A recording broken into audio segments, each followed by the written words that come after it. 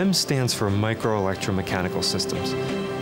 It's a technology used typically to make sensors and micro-actuators that are the size of a human hair or less, and they're typically found today in sensors such as car airbag sensors or even today's video gaming systems.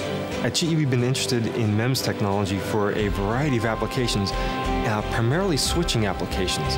The primary reason that we developed this technology to address issues of reliability and performance, but also at the same time shrinking the size and weight and cost of our electronics. The real breakthrough that we've made here at the Research Center is in the area of process development and materials. To have the ability to manufacture a metal-to-metal contact switch that can handle kilowatts of power is truly a breakthrough in the MEMS industry. We now have a technology that we've qualified in actual switches and actual products, and it's ready for going out to market. The unique aspect that GE has brought to MEMS devices, and in particular MEMS switches, is really related to the metallurgy that makes up these devices. What's made this device unique is that GE has used its breadth of expertise within its businesses and here at Global Research in metallurgy, expertise in electronics, circuit design, semiconductor fabrication, expertise that has allowed us to solve problems.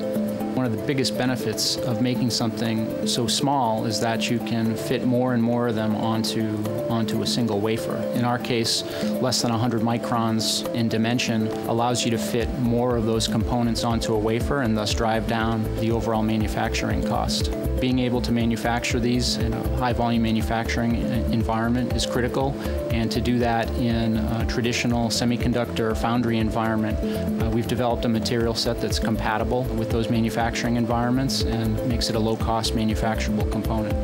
In addition to GE's applications, we're looking to extend the switch technology and take it to markets outside of GE for everyday uses such as mobile phones. MEMS technology provides a couple of key benefits for the smartphone market. Power consumption contributes directly to battery life, so having a very low-loss switch technology provides for the best possible performance in terms of power consumption and battery life. Another key feature of the MEMS switch is the very high linearity. More and more computing is going onto the smartphones, and users are asking for higher and higher data rates. So having a technology which can provide for the lowest possible distortion is critical.